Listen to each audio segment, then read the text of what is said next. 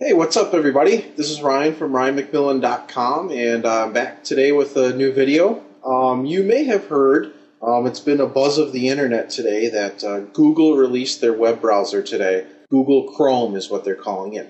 And I just wanted to do a little video today to show you how to download and install Chrome, and I wanted to take you through some of the features that I thought were really cool. So let's get started.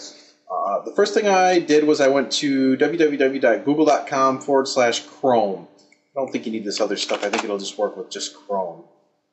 Yep, that'll work. And then click on Download Google Chrome. And you're going to need to read their terms of service, and if you accept it, you're going to say Accept and Install. You also have the option here to help make Chrome better by automatically sending usage statistics and crash reports to Google. I'd like to help Google out with this because I think that Chrome is going to be a pretty cool browser when it comes down to it. So I'm gonna do that, and I'm gonna say Accept and Install. You don't have to click that though; it's up to you. So now what it's doing is should be pulling down the install package.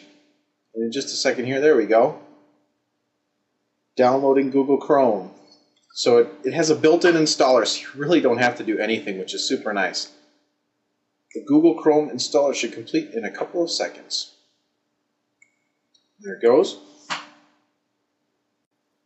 Now it's installing. There you go. Welcome to Google Chrome. Google Chrome is ready to complete your installation. Google Chrome will do these tasks: import bookmarks, passwords, and other settings from Firefox. Add Google Chrome shortcuts to your desktop quick launch and start menu. So what I'm going to do is I'm going to close out of here, and we're going to say Start Google Chrome. Alrighty, Chrome is installed. Now, from your very first look at it, it looks pretty different. There's really not much to it here, but I can tell you there's a lot under the hood that a lot of people aren't talking about yet because I don't think that they figured it out.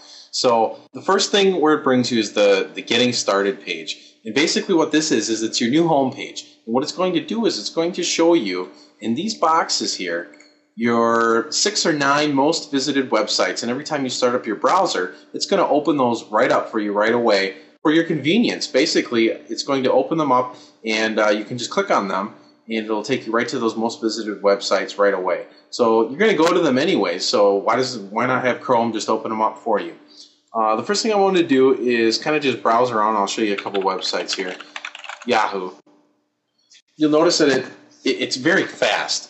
Google built this web browser from the ground up, and they were really focusing on speed, and I think they've succeeded.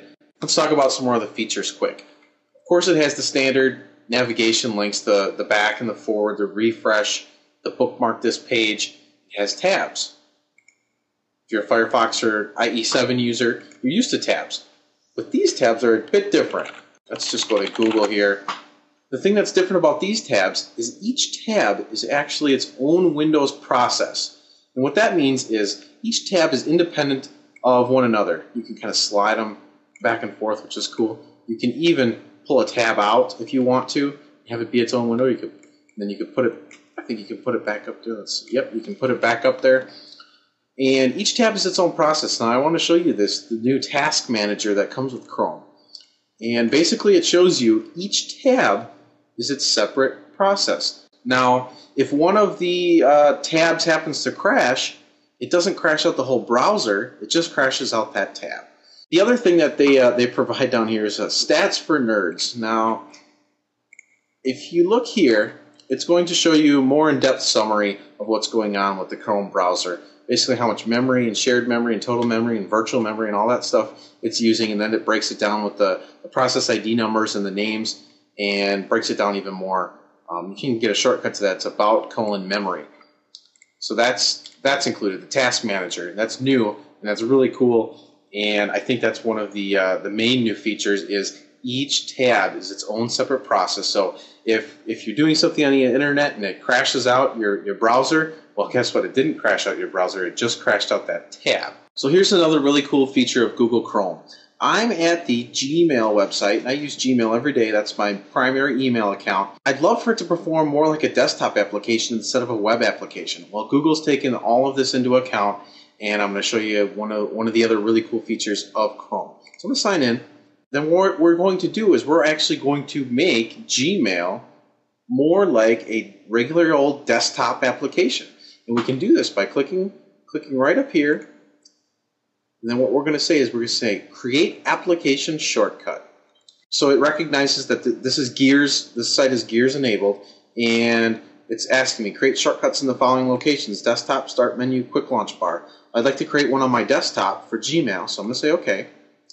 And notice what it did. It took away the tabs, and it took away the address bar, and now I have an application called Gmail. And what's even cooler is, I'm going to close out, I have my very own Gmail icon on my desktop, which is going to perform just like a desktop application inside of Chrome. So I'm going to pop it back open here, and there you go. Notice again, there's no toolbars or tabs or anything like that. It's just Gmail, which is pretty darn cool. Now if I want to, I can open up another instance of Chrome, and you'll see here that it's already started placing my most frequented websites, Gmail, Yahoo, and Google so far I've gone to, and it's placing them right there on the most visited page. So that's one of the other features. Let's see what else we got. Chrome can import your bookmarks and settings, such as your favorites, your search engines, your saved passwords, and your browsing history from Firefox and Internet Explorer. Notice there's no search bar up here. It even says type to search. So we can search directly from what most people think of it as the address bar. Google's calling it the Omni bar, basically because it can do so many different things. And you could search for anything. So I'm just going to search for Ryan McMillan, and it does a search right from the new Omni bar. You can see here I am. Here's the blog. Anyway, you can do searches from right up here. So we could say Milwaukee Brewers, and it will do a Google search, or it'll actually use whatever your default search engine is. Here's the Brewers site.